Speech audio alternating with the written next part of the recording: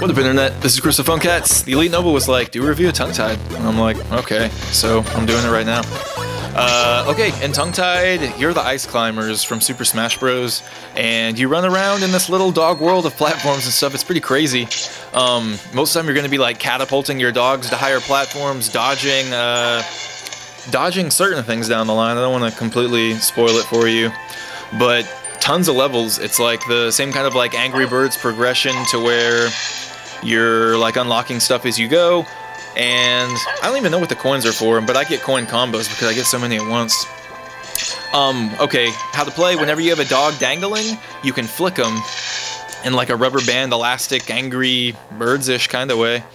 And yeah, there's like an elasticity to it where like one dog will pull the other one up. Whenever, damn, I hate dying.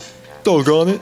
Whenever you have one dog dangling, you can flick him to the right, and he'll do a cool little, like, counterclockwise spin, and you can pick up lots of coins and do combos and stuff.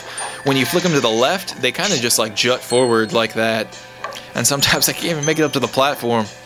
So, yeah, you can, like, aim for height, or, oh, that was in the way! Sometimes I die a lot every game. I don't know why I say sometimes. I think I'm on, like, World 1, like, level 7 or 8 right now, and that was a miracle that I stayed alive. Next level, they start adding things that you can't walk on, and I don't know, I can already tell that this game's gonna get popular. It will cost you $1, and the developers are Mojo Bones, and they're already doing updates. And yeah, update number 1 is a Labrador. Like they're adding 10 new levels and stuff already, so really cool. Definitely thanks for the recommendation, Elite Noble Dude. And that's the way it needs to be. I can't do this by myself. Like, every time y'all find a cool game, either tell me on Twitter, mine is @PhoneCats, or just email me at phonecats@gmail, or just post in the comments like he did. That's cool too, that's fine. Catapults! I'm doing okay now. Whenever you have a dangling dog, you can click him. There we go. And move him up and down to pick up coins. And then whenever you have 2 dogs, or at any time, you can click on both your dogs to drop down a platform. And at the end of the levels, you blow up a big box like that to get more points. So that's kind of like your, I don't know, your Dr. Robotnik sign that you hit, or the flag that you go to. Oh no! Oh, I accidentally hit retry. So instead, we'll go to a new level, but I guess you'll get to see like the Angry Birds style level things. Yeah, and here's me starting level 8. But yeah, this isn't the end of the levels. Like, you can keep flicking to the right for a couple pages, and there's tons.